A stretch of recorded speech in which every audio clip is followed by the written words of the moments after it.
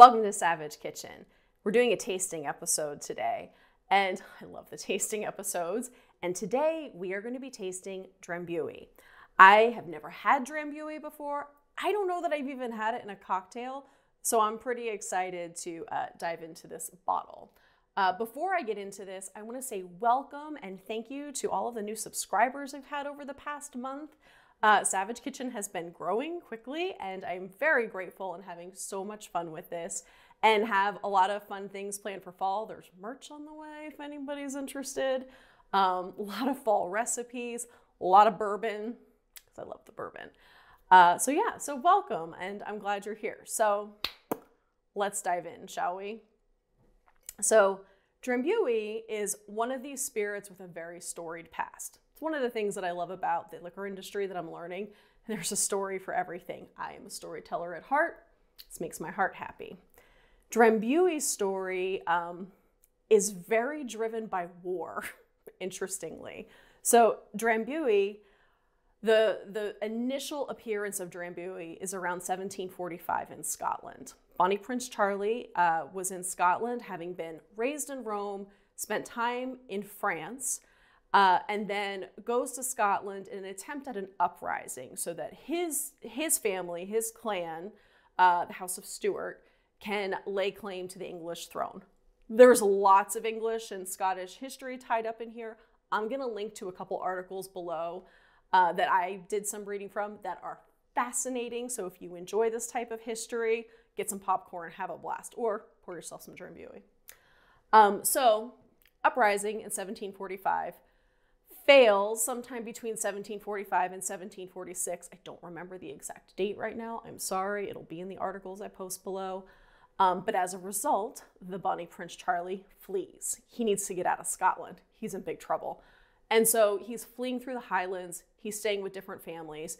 The clans that are loyal to him are helping to hide him, which says a lot too, because the punishment for hiding the prince at this time is to be hung, drawn, and quartered. I saw Braveheart. That doesn't look like fun to me.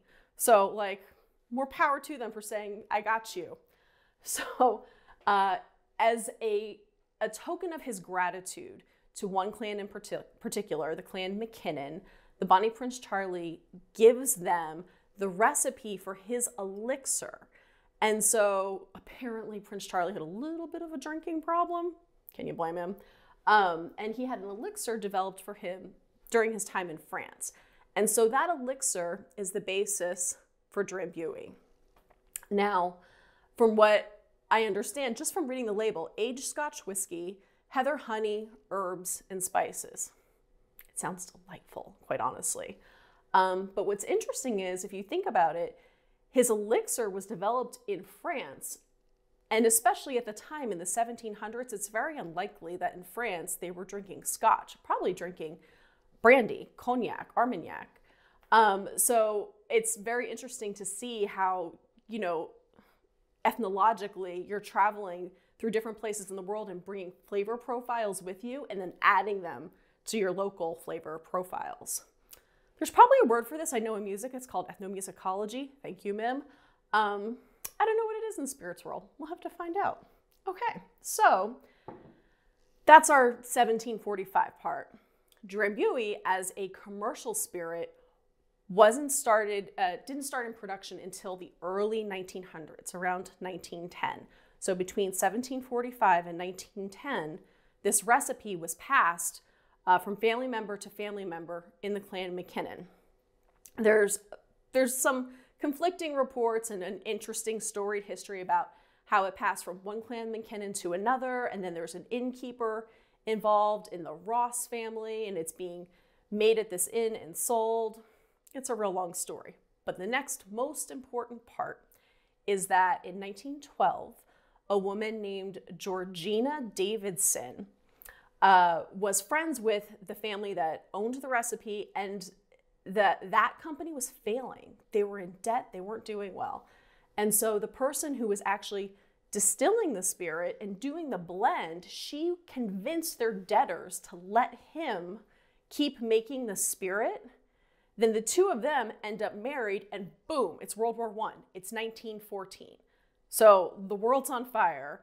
They have this spirit, and this woman is genius, and she goes to the House of Lords and starts giving them the Drambuie. So then House of Lords starts distributing Drambuie to their high-ranking officials that are at war all over the world. Amazing.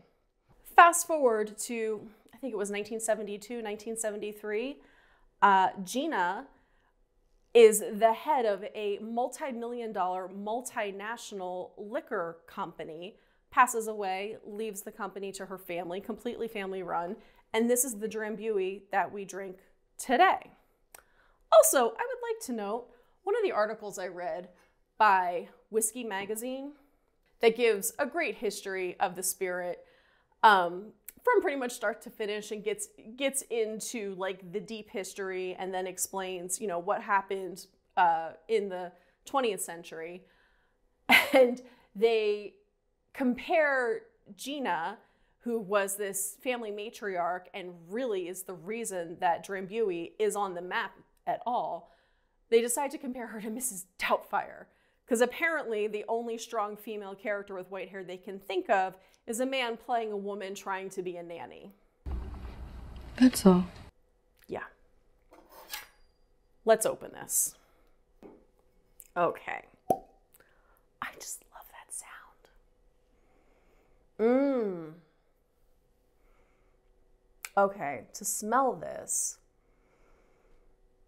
the first whiff is ethanol, pretty obviously. Let's see, so this is 40% alcohol by volume, so pretty high, but it smells sweet. It smells a little bit like orange blossoms. It's lovely. Like, it smells just lovely. Oh, I'm excited about this. And to pour, it's a little bit thick. It has this beautiful honey color. Oh, it just smells so good. So I'm not entirely sure what the scent of heather is like. I can't off the top of my head identify it. But this does have, it's not just the smell of honey in this. It's not just the smell of orange blossoms. There's a little bit of spice to it that I'm smelling. And I'm not sure if, oh, it's just lovely. All right, let's give it a taste.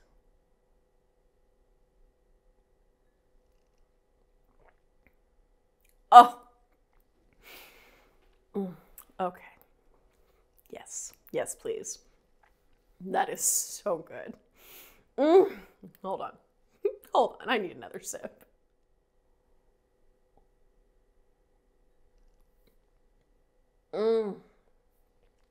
It's just warm. It feels like a hug. It's sweet. There is a citrus note to it for sure. I almost feel like you can taste plums. I don't know if that's right or not, but to my palate, I feel like I almost taste plums, but the honey flavor is there. I don't know that I would instantly identify this as being Scotch based. It doesn't have any of the peatiness of certain types of Scotch. And I know that Scotch is a world unto itself. You have your heavily peated Scotches, you have your blended Scotches. But I do feel like they do all have some common characteristics, and I'm not necessarily identifying those right away in this. The overwhelming flavor is this wonderful, warm honey, a little bit spicy, a little bit fruity. Wow, that's really good. There's almost, I feel like there's a hint of anise, but like just a hint, not overpowering. Anise can be overpowering, I think. So take Sambuca, for example. I love Sambuca, but Sambuca can be hard to incorporate with other ingredients because it is overpowering. The anise flavor is overpowering in it. This, I feel like there is just the mildest hint of it. It's not overpowering whatsoever. It might not even be anise. It's just reminiscent of anise. That is lovely. It's lovely on its own. I could see as a digestif, a dessert drink, just sipping this by itself, neat or on ice would be really, really good. I know the most famous cocktail with this is a rusty nail. So Drambuie, scotch, ice, twist a lemon if you're feeling sassy. Always feeling sassy.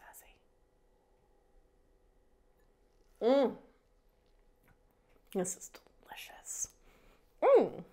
My fall cocktails are going to be very Drambuie heavy. So that was the reason for trying this spirit. I'm in the Northern Hemisphere. It's turning into fall right now.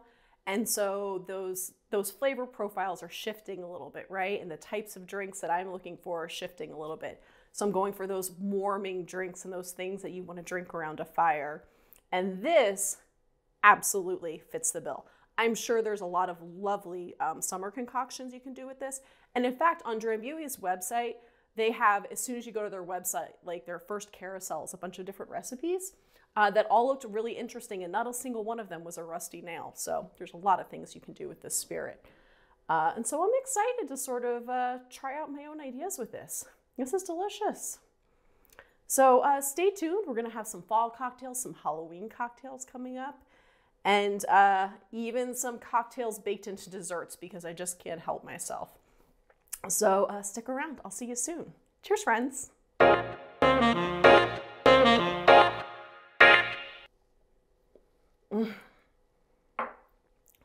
Good God.